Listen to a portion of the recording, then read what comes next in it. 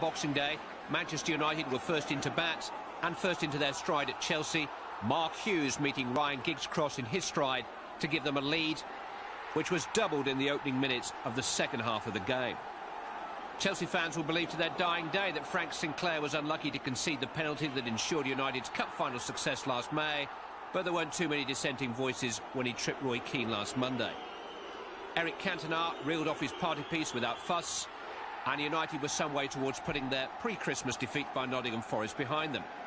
But again, they were to concede a couple of goals. The first, somewhat unfortunately, Gary Pallister, just trying to reach past Mark Stein to pinch the ball, was penalised.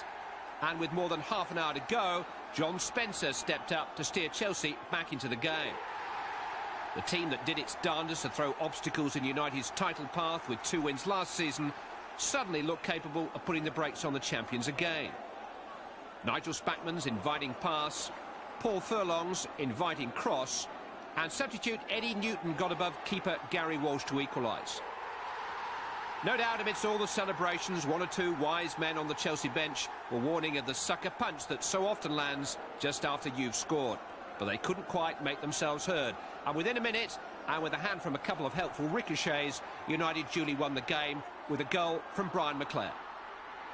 Early Boxing Day afternoon, and the defending champions on top of the table for only the second time this season.